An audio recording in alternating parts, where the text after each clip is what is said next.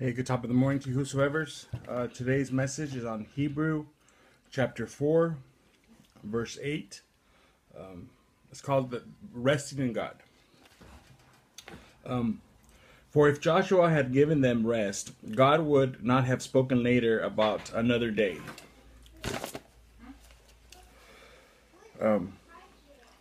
There remains then a Sabbath rest for the people of God. For anyone who entered God's rest also rests from his own work, just as God did from his. Let us therefore make every effort to enter that rest, so that no one may fall by following an example of disobedience.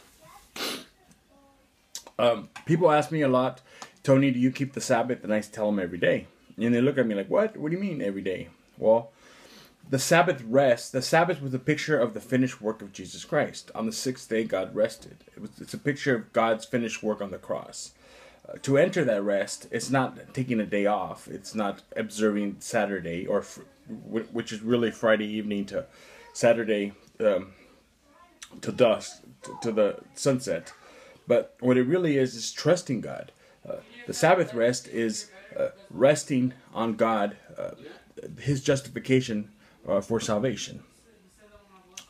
So this is what Sabbath rest, keeping the Sabbath means. It means the Sabbath, Saturday was meant for the nation of Israel. We're not Jews. We're Gentiles. Because we're Gentiles, we're able to rest on the work of God for us. Verse 12, one of my favorite verses in the Bible. It says, "For the word of the Lord is living and active, sharper than a double-edged sword. It penetrates even to dividing the soul and the spirit, the joints and the marrows. It judges the thoughts of the attitude of the heart. Nothing in all creation is hidden from God's sight. Everything is uncovered and laid bare before the eyes of Him whom we must give an account." So, not only is God's word a double-edged sword, that's why when you preach the gospel, sometimes it goes... As human beings, we put facades. We guard our heart. We do things. We don't want to listen sometimes. But God's word is able to, boom, like an arrow, penetrate into the heart, the conscience of man. And having the conscience seared, only the word of God is able to penetrate. A person who's in rebellion, a person who's not standing on the precepts of the word of God, a person who's doesn't want to hear it. Sometimes all you got to say is one word. I've had people tell me, Tony, you said something to me that really just it made me mad. And then later on, they came to me. They say they repented of something. I had no idea that I hadn't even spoken the word to them. So we know that the word of God is able to penetrate. When we rest on the word of God, it's resting on the Sabbath in a way, because Jesus is our Sabbath rest. So just remember that God. I like the NCV version. It says, "God's word is alive and working, and is sharper than a double-edged sword. It cuts all the way into us, where the soul and the spirits are joined. So to enter our joints and bones, it judges the thoughts and the feelings of the heart." You might want to call it a blade of truth. Guys, the Bible is not an ordinary book. Like a surgeon's scalpel, it has the power to slice through the lies to expose raw truth. It can pick a guilty conscience. It could heal a broken heart. It could open the eyes of them who are blind to God's existence. The verse in Hebrews is a warning label. I mean, if you ever bought a Tupac or a CD NWA, you would find explicit lyrics, beware, adult content. Well, the Bible is the same thing. God's word never sugarcoats truth. It tells you how it is. It lets you know what's going on and what are you holding in your hands. And it changes the listener and leaves the reader with a clean conscience. Sometimes we got to repent where we're at. Because the Bible, guys, is merely more than just a printed book. The Bible itself is the Word of God. The Bible is Jesus. The Bible says that God worked through those writers in an extraordinary way. Throughout the Bible, throughout the 66 books of the Bible, the history, prophecy, and guidelines are written. It shows us our past, and it gives us the future. You know, when I'm preaching to somebody, I tell people, let me tell you the future. You know, the Bible is the only book that can actually tell you the future. And the Bible bats 100%, 1,000%, I'm sorry, battling average. You know, doesn't get anything wrong. You know, the Bible talks about prophecy. The Bible talks about guidelines. The Bible is a living, written word in 600 years or more by 30 different authors in 3 different languages. There is a consistency in the purpose of God and His plan for mankind. It's all written in the Bible. It's able to help us in our time of need. And as the tribulation gains speed and the world starts collapsing, this is going to be your living word, guys. This is going to be the you know that fresh aroma you have in your car. You know, you turn on the AC and it smells good like pines. Well, in the last days, the word of God is going to give people hope. It's going to be a fresh aroma compared to the lies that are going to be being propagated by the New World Order. It's going to give a lot of people hope. So you make sure you get yourself the Word. Get yourself extra Bibles like I have.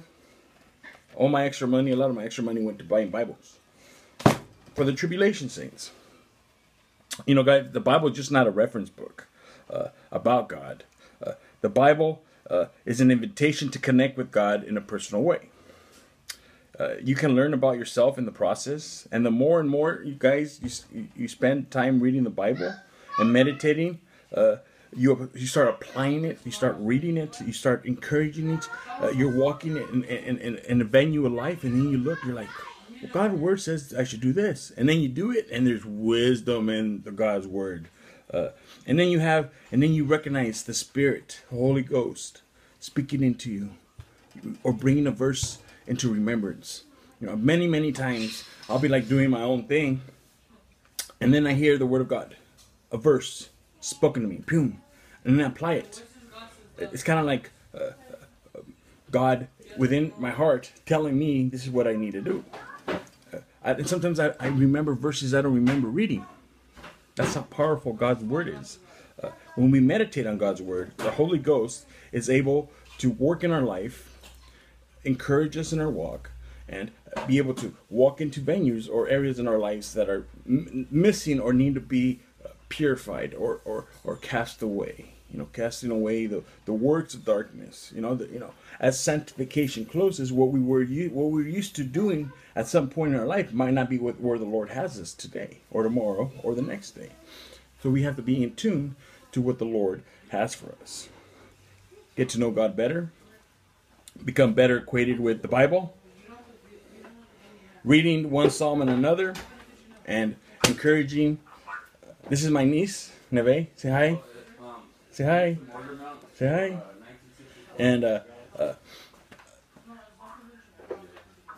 you know, as the Lord gives us strength, may the Word of God, which is the blade of truth, be written in our heart.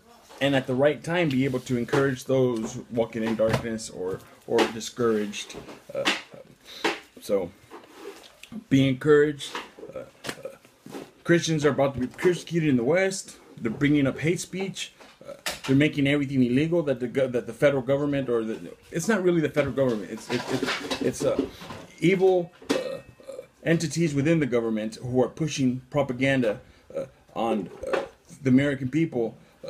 An elite part of globalists who don't like the Lord, who want to become kings and queens of the new world order, and everybody else is a slave or a serf, and the only way you can come out of it is if they give you the scepter of recognition.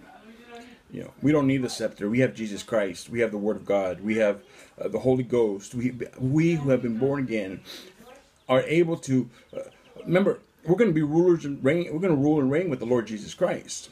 We're going to be judges. Tony Romo is going to be sitting on on a high place with the Lord Jesus Christ in the 1,000-year reign, and we'll be able to represent the Lord as ambassadors to the 1,000-year reign. We'll be smart. We won't have a sin nature. We'll have a new body. We'll be, the Bible says, like the angels in heaven. Don't you know we're even going to judge the fallen angels? People are going to be living up to 1,000 years, guys. 1,000 years. We're going to get a lot of things, but they're still going to rebel after the 1,000 years. You read your Bible. Even when the Lord is reigning in Jerusalem, people are still going to be being born. It's not going to be like a whole different world. People are still going to be being born, and because they're being born, they're going to rebel one more time, and then Satan is going to be set loose again after the 1,000 years. And then after that, he's going to be thrown into the lake of fire. Where the Obama and the false beast is, the false prophet, Rick Warren, is. Obama, your days are numbered. At some point, the Bible says that the beast, the revelation, and the false prophet were thrown alive into the lake of fire. I can say this because the Lord revealed to me who you are.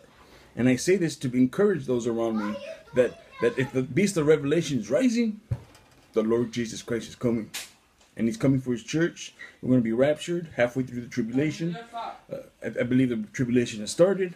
We're living in the last days. It's gaining speed. The collapse is coming. Be girded, be strengthened.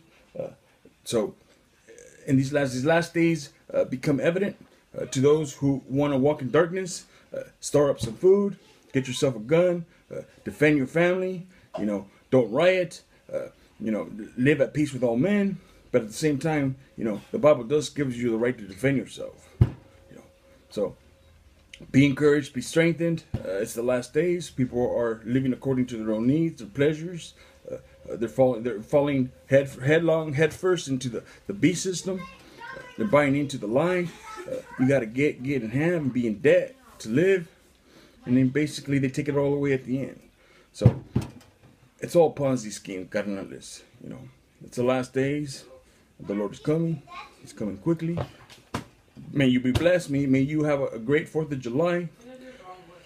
I hope there's no false flag, or the enemy does something, because as you read some of these articles in the newspaper, there's some good, talented journalists. You'll find out that a lot of our what we call the boogeyman ISIS is funded by the globalists to take away our rights. They're putting checkpoints on the street. For 4th of July, they stop you. They check for your ID. They ask you if you've been drinking. That's against the 4th Amendment. Unlawful search and seizure. You have the right to remain silent. They don't let you do that. They have canine units. They have paddy wagons.